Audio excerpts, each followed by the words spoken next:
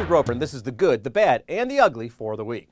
All right, the good. Now, some of those maniacs who have been waiting in line for days or even weeks have finally gotten their iPhone 6 or their iPhone Megatron or whatever it's called. Good for you.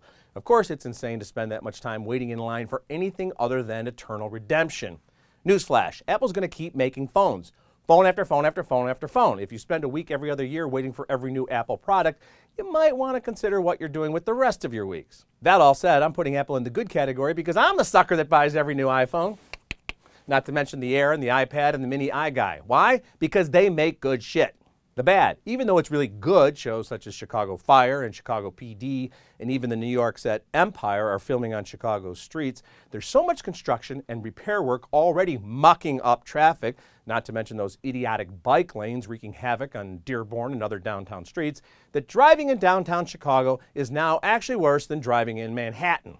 It seems like there's no real coordinated effort to ensure there's not too much happening on any one street at any one time. Yesterday's 5-minute commute is today's 20-minute nightmare. And the ugly. Mayor Rahm Emanuel wants to crack down on oversized signs on Chicago buildings, but that just means less competition for that garish, tacky Trump sign.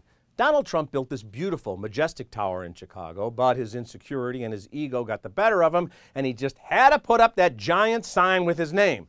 Now Trump claims it's, quote, the Hollywood sign of Chicago. He says people love it. People are taking pictures out there by the hundreds every day. They are? I won't pretend to speak for all of Chicago, but I don't know a single person, not one, who thinks that thing is the Hollywood sign of Chicago, Donald. Nobody I know thinks that. I'm Richard Roeper, and this is the good, the bad, and the ugly.